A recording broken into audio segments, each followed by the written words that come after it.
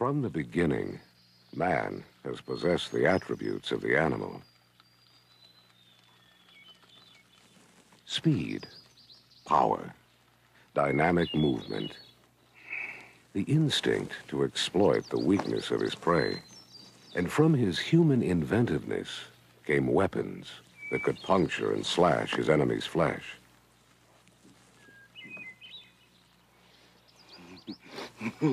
In his struggle to survive, he developed tactics to heighten his advantage.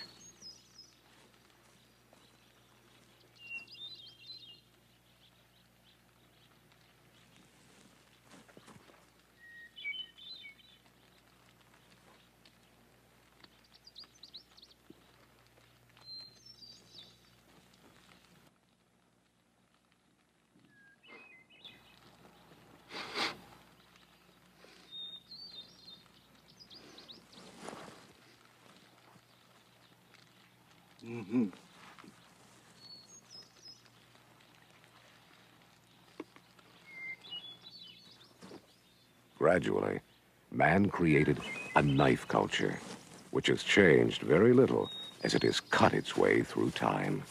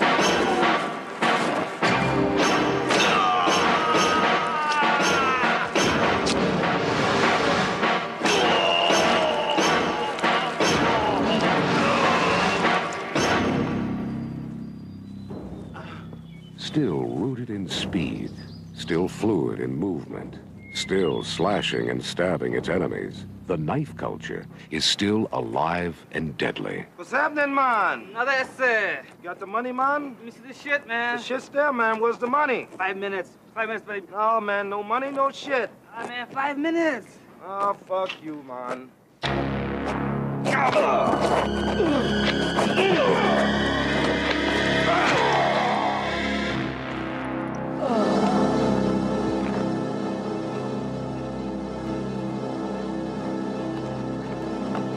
The first step is to become aware that edged weapon attacks often occur in unlikely situations, often when you're distracted or not expecting them at all. Police department. Storney? Jim Storney? Storney, I got a warrant for you. I know you're in there. Come on to the door.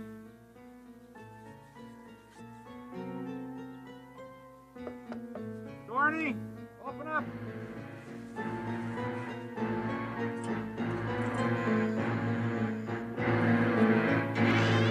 Ah!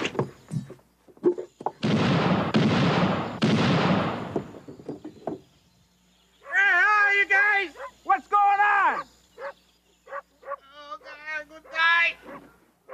The use of the unexpected is a favorite tactic of edged weapon offenders.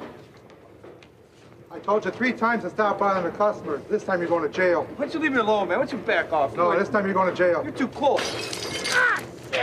Some survivors have found this out the hard way. Unlike the Hollywood depiction of the single telegraphed strike, most edged weapon attacks against police are much less predictable and involve subjects whose behavior may not be so obvious. You're safest to treat any call as having some potential for an edged weapon attack. But realize that certain situations tend to carry great risk. For example, in making a traffic stop, A lack of caution in contacting the driver may bring you within range of common cutting weapons. Hi there. Say, do you have a driver's license? You just rolled through that stop sign back there. And your partner may not even be in a position initially to help you or even see any threat. He's here somewhere. No problem. Something with your photo, name on it, that'll be fine.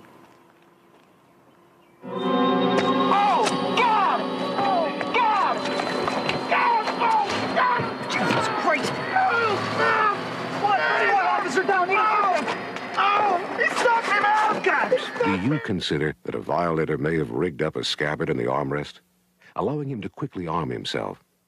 Or that he may reach toward you with a driver's license that he's altered with a razor blade taped to the back?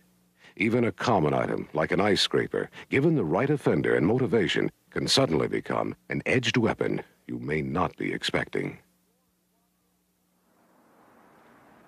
Keep them out. Nice and cool. Moving in for an arrest, you're necessarily close. Be nice. Hey, come on, stand up, okay? Come on, stand up. Without good tactics, you make yourself vulnerable to an incredible array of edged weapons. Just a sampling of what's available is indicated by these knives recovered by courtroom officers. And these weapons, taken from a search of students at a public school. Of course, you're aware of the balisong, or butterfly knife, whose folding handle aids in concealment. And you've probably seen a knife that looks like a ballpoint pen. But are you familiar with the Mexican sacatripe, used for gutting sheep and other warm-blooded animals? Or the butane lighter holder that conceals a push knife in back? Or the bracelet that pulls open into a knife? This commercially available rig gives an offender ready access to throwing darts hidden up his sleeve. This kind of money clip has more of a point to it than just holding cash. And a carrier like this, easily hidden under a shirt, can quickly arm a suspect with this wicked weapon. Tonto knives, among the deadliest fighting knives, have incredible penetration capability because of their special blade configuration. Plus, they can be used to crush a human skull. The ballistic knife can either be used for conventional slashes or stabs, or fired with deadly results by a powerful spring in the handle. There's also hidden danger in this lipstick tube, popular with prostitutes. Also sold on the open market is this key that opens into a knife, and this bear claw necklace. Adding to the threat are a host of improvised weapons, sunglasses that can be flicked to poke out your eyes, fish hooks hidden in earrings or stuck through pant legs to rip your fingers on a pat-down, boots with protruding spikes, a baseball cap with razor blades sewn to the back, which can be swung by the bill to cut your face. Even something like this mace, made by a teenager with lead and spikes in his workshop. Yet it's easy to forget the possibility of being confronted by one of these, isn't it? Have you ever? Oh, yeah, little man. Come on. Sometimes poor tactics give an unarmed offender access to an officer's duty knife.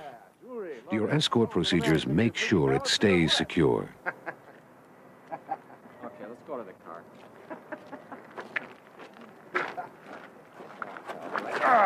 Hey! Come on. Pinky. One circumstance where you can anticipate edged weapons is the disturbance call. In fact, more officers are knifed during disturbance calls than in all other situations combined. Police! Police department. Hey, what's going on here? Do you watch all the people who may be at the scene? You guys are making a lot of noise. What is the problem? Do you stay aware of everything around you that could be a weapen? Okay, I'll take care of this. What do you I mean? want Who is to this get out of person? this house. He's ripped me off for the Why are you last calling the time. door? He's How do you taken mean? everything I own. Right away, he What wants did to you? gear out the refrigerator. Yesterday, he took everything.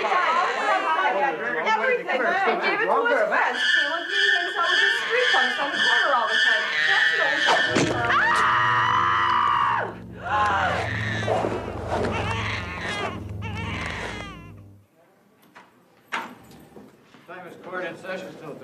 Officers who fall victim to edged weapons usually commit at least one critical error, like misreading what could be a weapon or misjudging the subject.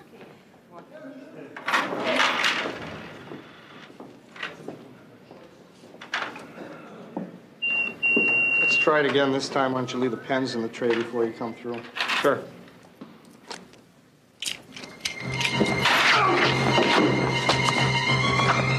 Sometimes it's the unlikely individual who has the best chance of harming you. Tragically, it's been estimated that 1 out of every 4 edged weapon attacks could be prevented if updated intelligence information were known. Squad 21 to the dispatcher. Squad 21, go ahead. 10-7 with a violator. 41 southbound. It's a silver 78 Chevy 2-door. California plates. King, Ida, Lincoln, Mary, Edward. 1 white male occupant. 10-4, Squad 21. In most situations, your threat assessment will have to begin by you identifying the suspect's potential for violence. Most civilians would never threaten you with an edged weapon. Even those who carry concealed knives generally do so to protect themselves against criminals. Squad 21. Squad 21, go ahead. Squad 21, be advised there's a possible local open warrant for DWI on that subject. The flight list to a Ron Thomas of Los Angeles. The warrant is on that subject. 10-4. But some will turn against you, if frightened or if provoked. Many civilians do live on the fringe of the knife culture. They're influenced by movies that glorify the blade, heroes who build confidence in fighting back against the bad guy. Shut your engine off. What the fuck do you want? I want to see your driver's license. What for? Christ, I'm only a block from home. Why don't you let me go? Look, I just want to see your driver's license. Oh, Christ. I got it here somewhere. It's in the car. I'll get it. Most people have drawn inner boundaries they don't want crossed. And sometimes the blade is there to guard those boundaries. Here's my license. Why don't you come and get it? Adding to this country's heritage of edged weapons, as well as a growing knife culture in Canada, are new waves of immigrants from knife culture countries. In the Middle East, Mexico, South America, and Asia, it is not only common to carry edged weapons, it's common to use them. Besides violence launched at each other and civilian victims, there is the potential for these people to mistakenly associate you with police in their homeland. Often they're accustomed to police states where death squads and police torture are common. Also included in today's knife culture are emotionally disturbed persons, or EDPs. Included here are thousands of the homeless, an estimated 1/3 of whom are armed with edged weapons. Typically unskilled with weapons, but still dangerous, EDPs can quickly become the ultimate knife-wielding psycho.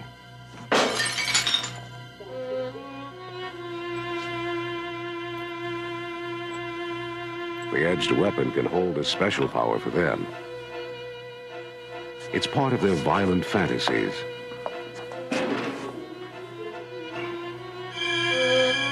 EDPs are often portrayed by the media as poor, harmless, crazy people. Squad 421. 421, go ahead. 421, meet security. Trouble with a patient identified as Ted Zimowitz, room 41 of the Mental Health Center, 9500 West Wisconsin. Approach with caution, subject possibly armed with an edged weapon. 421's 10-4. It's a hell of a way to start off a shift. But remember, EDPs have killed more officers with edged weapons than any other category of offender.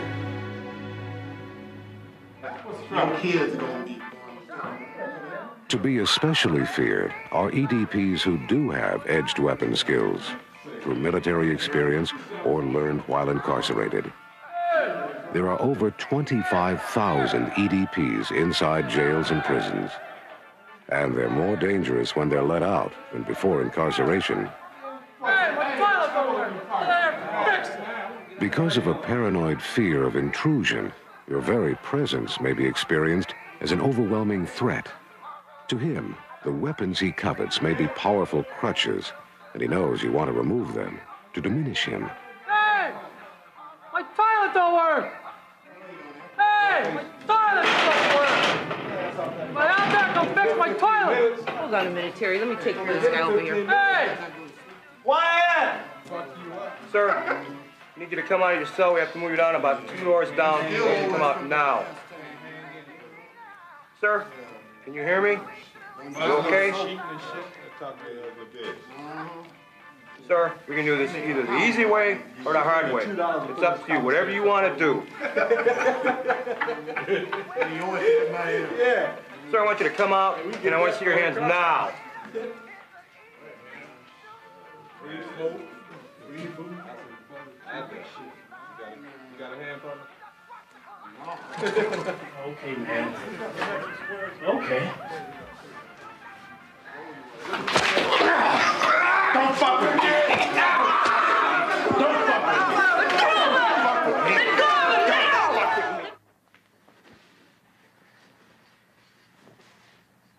Outside prison, there are those with martial arts training who prefer the edged instrument over other weapons because of its silence.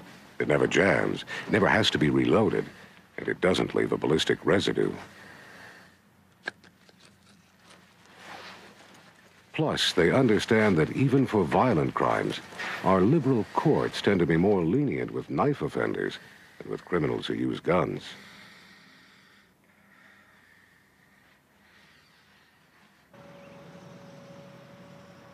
Unfortunately, a suspect's type may not always be obvious to you as a warning sign. Especially when nothing seems out of the ordinary, and when low light level or fast action make it difficult to see his weapon. These problems, of course, are multiplied when an edged weapon offender has backup.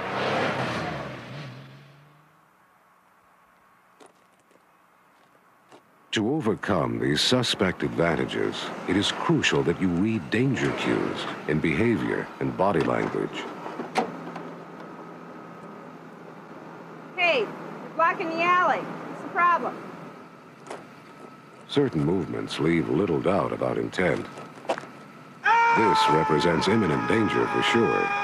But many officers who become knife victims are so startled by a sudden charge that they freeze up. Sometimes you see an offender move to throw an edged weapon. The truth is, very few people can throw accurately, especially in the real world, where targets move. Also, a trained knife fighter will rarely throw away his weapon. Unless he has more that you can't see. A third type of behavior usually occurs as a defensive reaction by an offender. The taunting gesture. Get away from here. Get out of my house. Drop the razor! Drop it! And what he's telling you is, don't invade my space or I'll attack you. Show me your hands, now! One of the most dangerous forms of concealment is palming. This hides the edged weapon while still positioning it for immediate use. If you can't see a suspect's palms or the straightened tips of all of his fingers and thumbs, that's a danger cue. Another clue to assessing threat potential is how the subject is holding the edged weapon once it becomes visible. A knife held point first with a loose grip may telegraph an attempt at an underhand or slinging throw. The saber hold is for throwing overhand and is generally even less effective. But it is more powerful and may cause injury even though the knife doesn't stick. The ice pick or Hollywood grip is how many officers envision being attacked. Either a novice or an expert can use it effectively.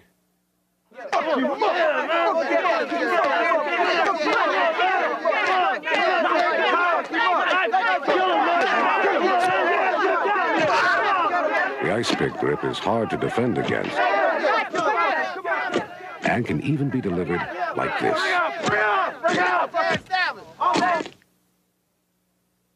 The underhand grip lets an attacker slash as well as stab. He can hold the weapon in the hand furthest from you to protect it from disabling strikes. Then his forward hand can block or grab your arm to clear the way to the target. Another popular position is the diagonal underhand grip, which shows even more skill because the knife's edge can be rotated to cut in backhand as well as forehand movements.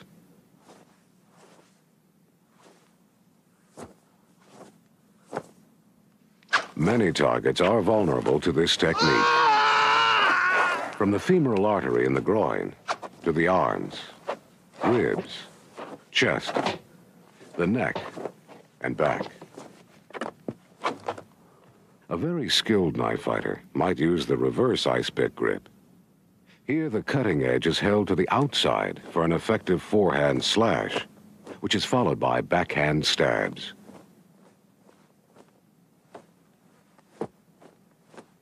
The crucial tactic for your buying time to assess a suspect and to protect yourself against an edged weapon you don't immediately see is this: control distance. Many officers, like the one on the left, really believe if they're close to the action, they're in control. But this attitude disregards the proxemics of the situation. That's the relationship between distance and the threat level produced by the weapon present. A common problem whether there's one officer involved or the whole shift. What about officers responding on the street below this offender? Are they too close to his gun threat?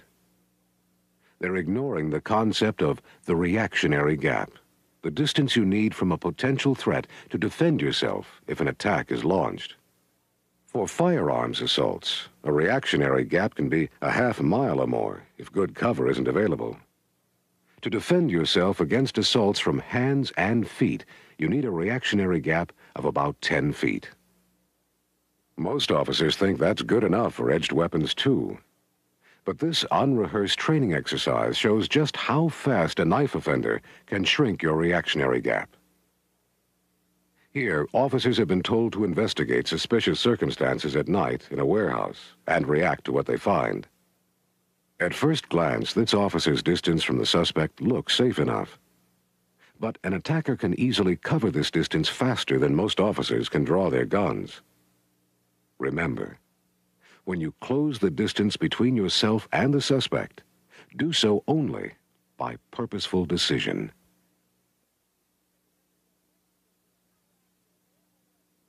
In fact, at close distances, your only realistic option for controlling a suspect is empty hand tactics. Yet when officers are asked how they would control a knife attacker, they usually say, "I'd shoot him," forgetting that they may not have time to in reality. Here, still unrehearsed, is what really happens when officers assume they can automatically use deadly force against a knifer. They stand their ground and try to draw. Or try to draw and disengage simultaneously. Or even worse, try to draw, fall down, and shoot. And they lose. Because time and distance work for the offender and against the officer. With a reactionary gap of about 1 foot or less, it's impossible for you to react quickly enough to even touch your holstered sidearm once the attack begins. At about 5 feet, the average officer can't even get his sidearm unholstered. Unless your sidearm or baton is already out, you'll have to rely on physical control at 5 feet or less. At about 10 feet, you might get your sidearm out, but you probably won't get a shot off. A suspect with a knife can close 7 paces and deliver deadly force in less than 1 1/2 seconds. For the average officer to deliver 2 rounds against an attacker who starts moving at 10 feet, the sidearm must already be drawn and ready to shoot. At about 15 feet, your chances get a little better if you're alert, anticipate danger, and are skilled with your equipment. But to deliver 2 rounds center of mass, your hand would already have to be on your sidearm when the attack begins.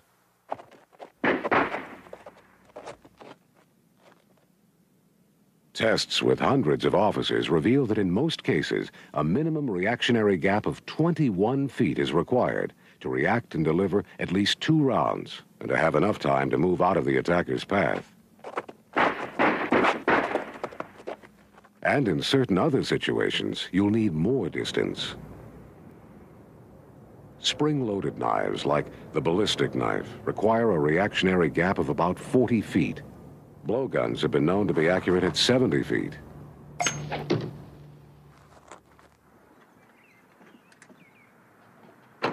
What's the problem? There is no problem here. Well, you can go. Nobody called. Let me see your hands. Hey, just go. There's nothing wrong here. Let me see your hands and step from the porch. With this, an offender can control at least 150 feet. 05 to dispatch. The rule remains, distance is your best defense unless adequate cover is available. Once you see the attacker, create a reactionary gap by enforcing voice commands or by using the unexpected, or consider full-scale disengagement. If he's charging and you're on foot, sidestepping unexpectedly will force him to slow down. When you can control the reactionary gap, you create time by creating distance. Time to compute your force options and time to communicate with the potential attacker. Here's my license. Why don't you come get it? Drop the knife. Fuck you. I said, drop the knife. Oh, okay, I'm just kidding. Sorry. Now back away. Turn away from me. When you can communicate, try to deliver your commands from behind cover and listen for cues to the suspect's psychology. Officer, he's the one that stole the meat. Hold it. Get away from the truck. What do you got under your coat? Some meat, man. Put the meat on the truck. Step away from the truck towards me. I'm gonna need some identification. Here's your ID right here. 835, give me a backup man with a knife, black male, Tate's Food, 27 and National. Throw down the knife. Hey, man, I ain't throwing this knife down. This is special to me, man. Throw down the knife. Nah, this knife cost me a bunch of money, man. 350 bucks. It's a Vietnam commemorative knife. All right, then just place the knife down slowly. It won't get scratched. Slowly place the knife down. All right, I'll do that. I'll mess up my knife. Step away from the knife towards the auto. And turn around with your arms extended up. Bend over and extend them back. Stay like that and don't move. Driver, exit your vehicle with your keys and step to the front of my squad car. Do it now. Sometimes you can use a barrier as a precaution when communicating, even though no edged weapon is visible. On a vehicle stop, where your assessment tells you not to approach, you can position the violator so your patrol car will hamper an attack. Do you have a driver's license? Can I see it, please? You can still see his vehicle and maintain good balance while he stretches across with the license. No, I'm from out of town. I'm just here visiting. Your partner can monitor the passenger side. And don't touch me. I'm so sick of your shit. Anytime an edged weapon is visible, take advantage of your immediate surroundings. Walls, pillars, or other obstacles that can strengthen your reactionary gap. Lady, drop the knife. I'm not dropping. Drop it right now. I said to drop it. If you have a problem, we'll talk about it. I want you to move over that way. All right, put that knife down. If you have a problem, we will talk about it. Put the knife down now. This man threatened to kill his wife, himself, and officers if they came near. Using the porch railing as a barrier, officers safely talked him into giving up. This man was peeved about the serving of a warrant. He started throwing shards of glass. The officer avoided injury by simply moving under the canopy, while other officers covered at a distance. Squad 762 to 762W. Be advised, I'm in position across from Paul's Jeweler on the northwest corner. 762W10-4. I'm set up in the southeast corner. When moving in for an arrest, be tactical in closing your reactionary gap. Remember that in half of all officer fatalities, the death weapon was concealed prior to assault. Police officer, don't move! A sharp offender is going to be watching and waiting for you to make a tactical error. Whatever your arrest technique, assume that any suspect could have weapons and try to use them at any time. I want you to turn around real slowly. Start turning. Set him up for handcuffing that's free of palmed weapons. Keep going. Keep turning. Stop. Now put your left hand on the top of your head with the palm up. Put your right hand back. Bring it back. Thumb down. Keep it coming. Now I want you to start walking backwards towards me, real slowly. Thorough searching after handcuffing is crucial. Develop a consistent pattern that you follow each time to assure that all areas accessible to the suspect are checked. Stop. Every time. Don't move. While you're handcuffing, keep his hands lifted away from his waist and maintain control of them while you search. Nice and easy. Remove any hat and visually inspect his hair without touching it. Then start at the collar and move down. You want to touch lightly, then pinch and crimp clothing to best prevent being punctured or cut by sharp objects. I got a knife. If you do find something, acknowledge it to be sure your partner is aware that the danger level has just gone up.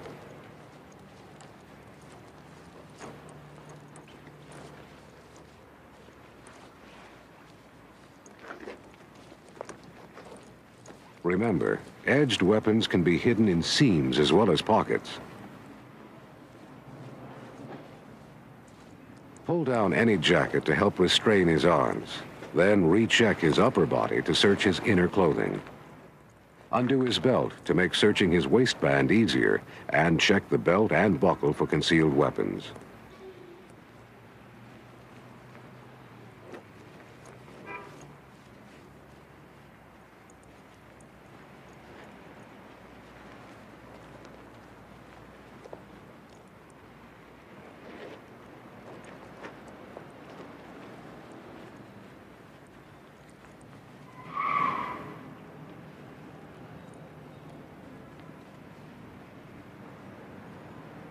Because some suspects may booby-trap their clothing with fish hooks or razor blades, look before you touch.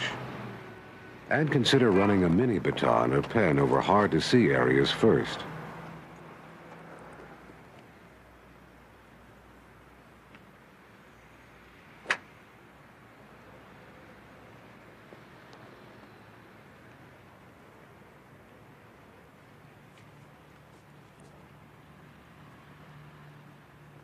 When checking a limb, be sure you search all surfaces and push up clothing when possible to see what may be strapped to the body.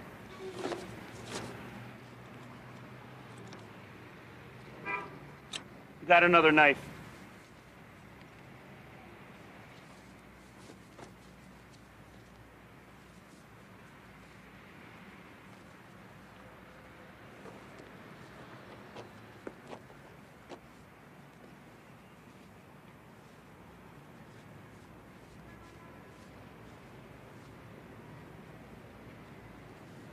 Before transport, consider the option of removing and searching suspect shoes, especially boots and socks.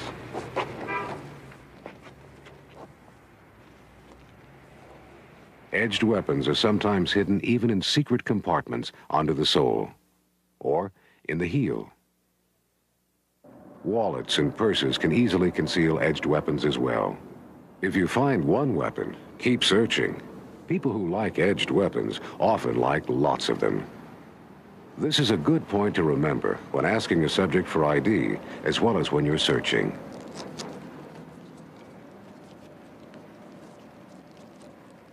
What's the most dangerous weapon? The one you don't see. I got a blade here. All these hidden weapons were taken off a suspect in the booking area after he was searched on the street. Come out, little Biggie. Where we going, man? As you escort the suspect, maintain physical control to defeat any hostile move. In the car. Okay. As his resistance mounts, slip your hand behind his arm and bend his wrist. Straighten up. Hey, man, you got me. Big man, yeah. Hook his shoulder near the neck with your other hand to pull him toward you, off balance, and exert enough pressure on his wrists to bring him up on his toes. This procedure will minimize his chances of disarming you and escaping. Hey, go. Yes, sir. I'm the manager. There's a woman getting raped in apartment 24 right now. This is a passkey. I don't want to get involved in it. There's a couple of doors on the right-hand side. Room 24? Yes, sir. Okay, we'll check it out. We'll let you know what happens. Thanks, sir.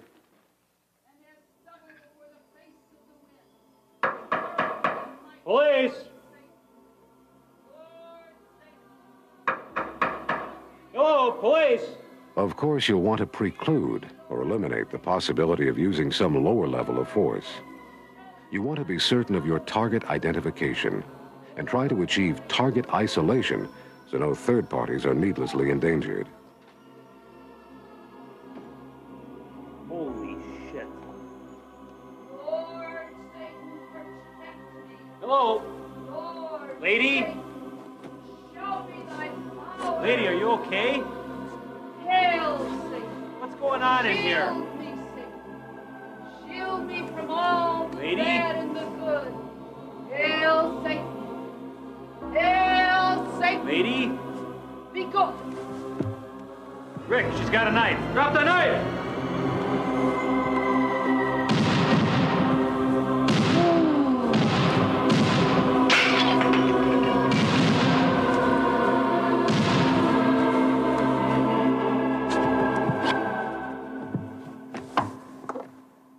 When you do have to use your firearm, remember this acronym, SMENS.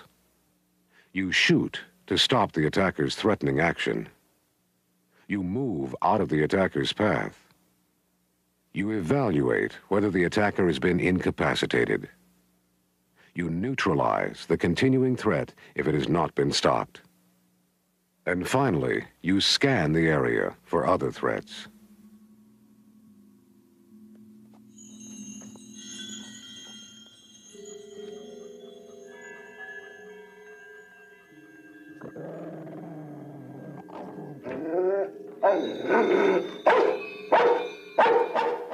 How many edged weapons do you see now?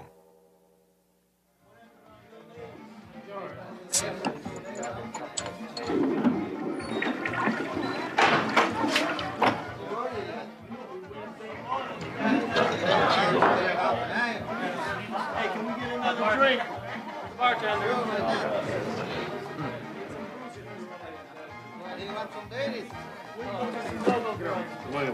Money over here.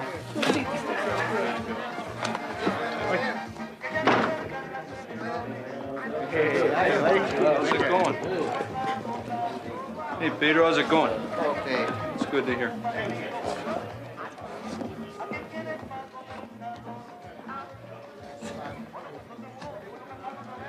Hello, Susan. How are you? All right, how about yourself? Just fine. Good, good. Say we go upstairs and party a little. Not today, no, Oh, not come on, today. let's have some fun. No, we're working. Cops! Hey, hold that! Guns, boys!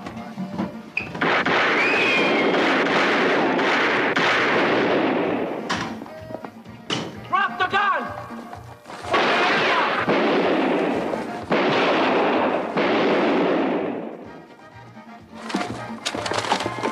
Gun!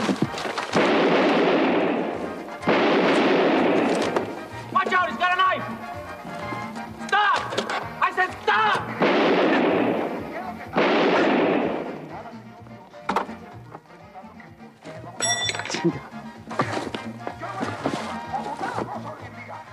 Leave the gun alone! Put your hands up where I can see them now! You okay? I've been hit! Squad 44. Go ahead, Squad 44. 44, assist, officer down, shots fired. 625 South 6. 10-4, Squad 44. All units, assist officers, shots fired, 625 South 6th Street. Squad 42. As part of your response, you also want to think CCRR. Take cover as soon as tactically feasible. Communicate with suspects. Communicate with other officers. Communicate with dispatch. Reload your weapon, ideally from behind cover. And recover or protect the weapon. It's important as evidence, and you don't want it to disappear or be accessible to hostile hands. Anytime blood's around, use rubber gloves to guard against infection. And touch the weapon where there's the least risk of destroying fingerprints. Today, most crime labs prefer that recovered edged weapons be transported in a box rather than a plastic bag for better preservation. I got a knife. If blood or fingerprints are not considerations, a knife in a sheath can be secured in your gun belt. A bare blade can be stuck between cartridge holders and your Sam Brown, leaving your hands free. 421 dispatch. 421. 421 ETA to the mental health center is approximately 1 minute. 10-4, 421. 421 dispatch, we're 1023 mental health center. Although your gun is usually your best defense against an edged weapon, some circumstances may require other options.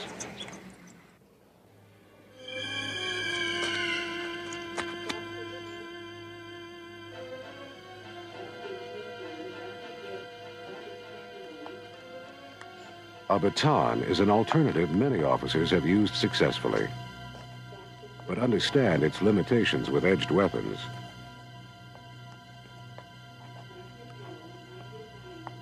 Ted, put the glass down, Ted. Ted, can you hear me?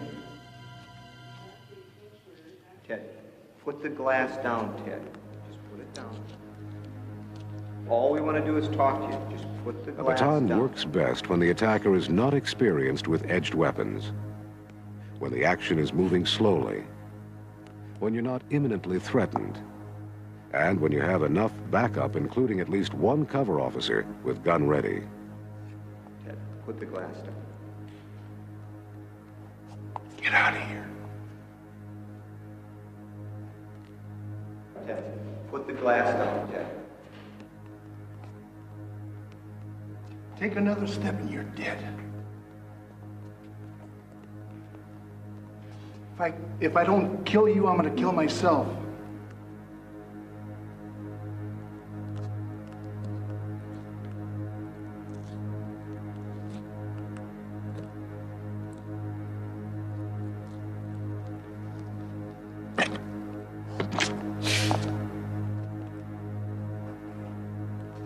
Come on. Come on, you too, come on, you too, come on. Come on, you too. Come on. Oh! Get the restraints! The baton is not a distractor. Use it to neutralize his delivery system.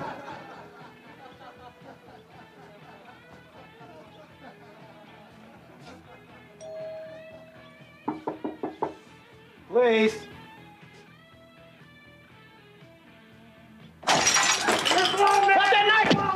Hit as hard as you can to cause a dysfunction of the extremity and force a release of the weapon. And quickly follow through with repeat strikes or physical control. Or get back and get your gun out. When you can't create or maintain distance, or you have no other choice, you may have to know effective unarmed defense as a last resort. But be aware of extensive misinformation on this subject. Hey, man, what are you doing here? Standing around. Well, why are you standing here and not on some street corner somewhere? Free country, man. I can stand where I want. Well, I don't like that. Let me see what's in your hand over here. You got some ID or something, man? I got something for Well, you. let me see. Sometimes trainers claim fist fighting works, but usually it doesn't, because it doesn't stabilize the weapon. Remember classic techniques like the X block? This just wastes time and gives him an easy target by keeping you in line with the motion of his weapon.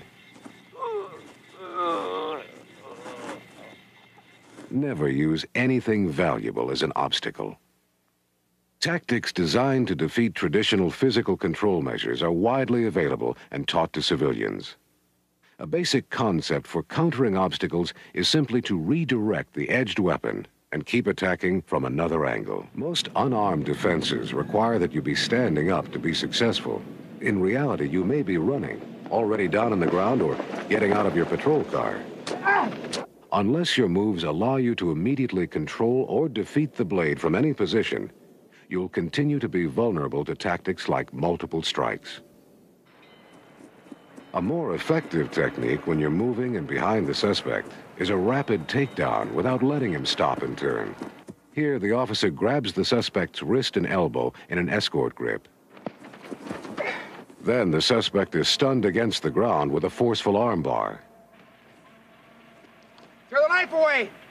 Throw it out! Put your arms out to your side! Even though the officer was not initially aware of the knife threat, good physical tactics kept him safe. Let me see your hands. Knife! Drop the knife! One tactical option for close-up self-defense is to forcefully sweep and shove the attacker's knife arm away to deflect his attack. Then quickly move forward to expand your reactionary gap. This is called sweep and disengage.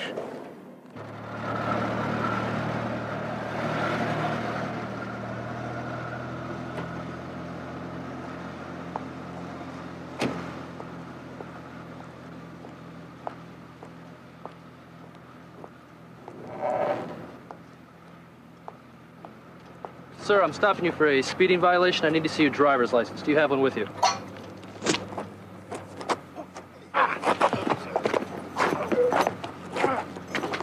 Drop! Knife!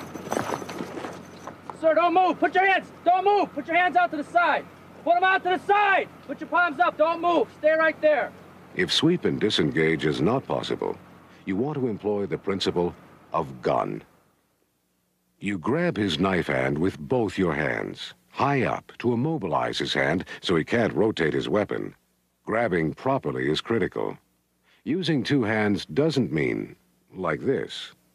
And grabbing the arm instead of high up on the wrist and hand leaves the offender too much freedom of movement. Next, you undo the weapon from his grasp, which may require multiple knee strikes or some other technique to weaken his control. Knee strikes are repeated, all-out power drives to his abdomen, not his groin, accompanied by verbal commands. Finally, you neutralize his desire to resume the attack by creating distance and getting prepared in case deadly force becomes necessary. Remember, empty hand control should be a last resort. Often you can avoid this completely by improving your approach tactics. Like ordering this offender away from his bike before you walk up. In some cases, two officers can apply the gun principle.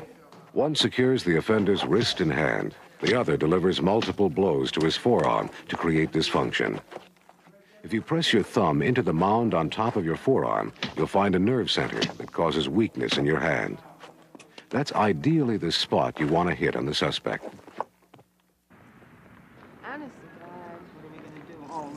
Look at a live one. Hello, lady. Hi there. I got some spare change. Did you get some spare time? Is that it? Spare change. What do you think this is, huh? Well, we don't take any spare change. What's your name? Let's see what you Hey, got in pal. your hand. They call me Hey, buddy, hit the road here, huh? Why don't you hit the road?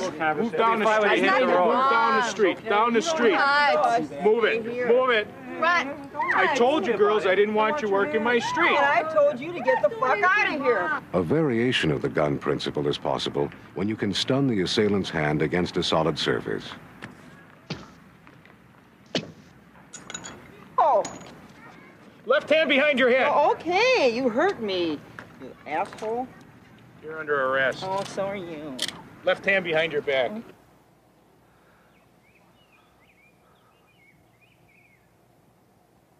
At any time during an edged weapon assault, accept the fact that you may get cut. You will bleed and feel pain. But if you're prepared for this injury, you can surprise your enemy by not losing your cool when he expects you to do so. Remember that knife wounds don't produce the extreme hydrostatic shock of bullet wounds. Unless the edged weapon has pierced a vital organ, it's quite possible to remain functional. A lot of blood doesn't necessarily mean a lot of serious injury. Once the suspect has fled or is neutralized, visually inspect yourself. You may have wounds you don't feel.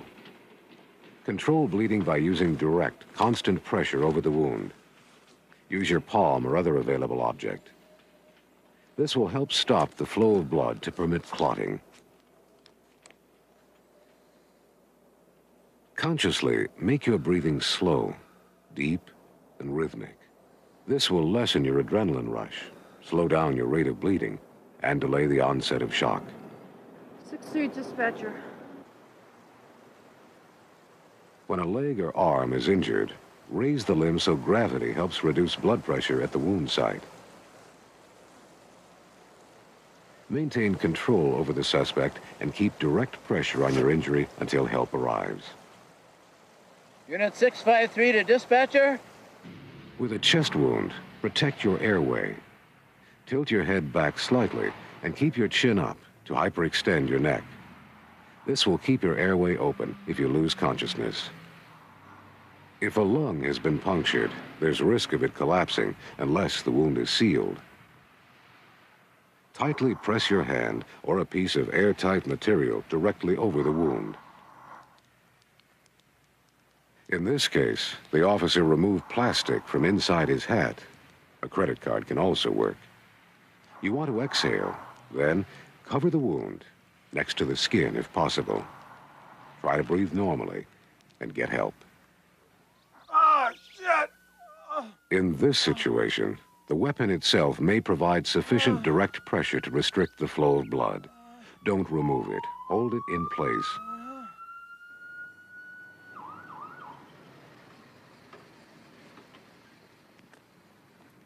You guys have any idea as to where the officers are at? I don't know. This is the location they gave us. Well, why don't you check with your dispatcher and make sure this is the correct address? And then why don't you continue in this way for me? I'll cross the street and check behind you. Sounds good. Okay. When you do call for assistance, be specific about your exact location and injuries.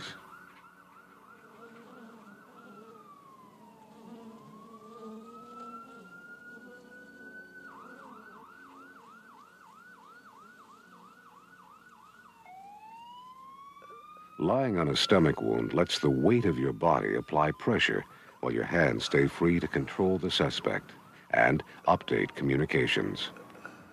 20R. I'm up on the upper deck, East National, by the tracks. 10-4-20R. Ambulance has been sent. All units responding to 20R's location, be advised he is on the upper level near the commuter tracks. Go for it. I'm gonna blow your brains out. As you continue your deep breathing, commit yourself right now. I will survive. In my mind, I'm never going to die in no ghetto. Absolutely never. If a man turns around and punches me in the head, the fight's on. If he cuts me, the fight's on. If I'm shot, the fight is on. I'm not losing no fight to no scumbag out there in no ghetto. Period. That's it. No son of a bitch out there is going to get me. The only way he gets me is cut my head off, and I mean that. I'll fight you till I got a breath left in me. I don't think any of those animals in that street can beat me. And I've gone that way for 18 years of street service, street duty, and that's the way I'm going to keep on going. You don't lose the fight.